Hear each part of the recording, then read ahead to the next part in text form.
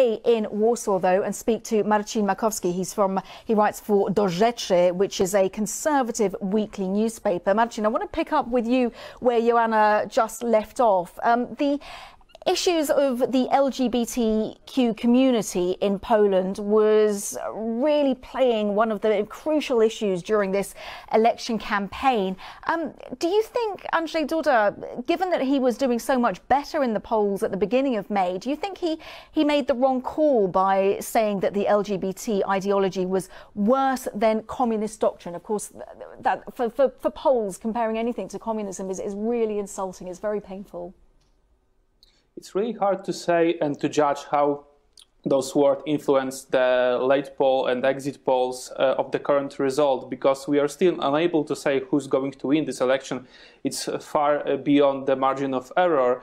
But those words, of course, were polarizing, and one of the key points over the debate that we are having in Poland right now. But this debate is far more complex than someone from abroad might see when they are watching Polish elections, because, for example, Rafał Trzaskowski, the candidate that is depicted as somehow liberal and progressive, is also against, for example, the adoption for the same-sex couples, and also wasn't really clear about if he's going to be in favor of same-sex marriages in Poland.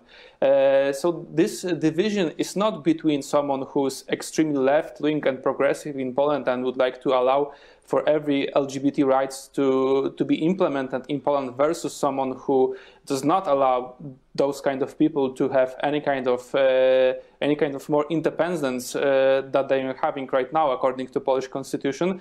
And that's also how hard it is to summarize the Polish election right now, only using those words like nationalist government or centrist or liberal opposition, because it's more in between larger cities and rural areas than some key points from the ideology universe that we are speaking right now. This is, in my opinion, much more complex issue. And so what about the issue then when it comes to Poland's relationship with the EU? Because Law and Justice, Prawo i Sprawiedliwość, had quite a fractious relationship with Brussels. Rafał Trzaskowski, in fact, worked on Poland's accession to the EU, so arguably far more, and also was an MEP, far more pro-EU. How will it play out with the relationship between Poland and Brussels, depending on who does eventually win this election? Of course, Rafał Trzaskowski is a much more pro-European Union candidate than Andrzej Duda. Andrzej Duda, from this perspective, is much more pro-transatlantic relations with the United States of America, one of the pupils of President Donald Trump, as we've seen before. Just briefly before the first turn of the election, he was in Washington for another time, and Rafał Trzaskowski was, as you mentioned, of course, one of the key players from the civic platform in a matter of negotiating with European Union, and he has a lot of experience in that area. So we might summarize this as a really pro-European Union candidate that might still win, because we are still counting the vote, and a candidate that is not against European Union as such, but more European realistic, as Andrzej Duda is describing his politics.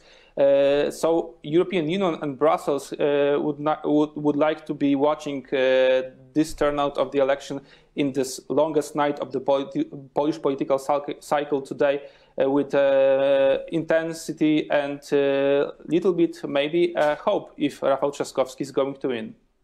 Marcin, as always, really good to get your views. My thanks to you, Marcin Makowski from Do Rzeczy, conservative weekly newspaper. And yes, we're continuing to monitor everything going on in Poland after those exit polls.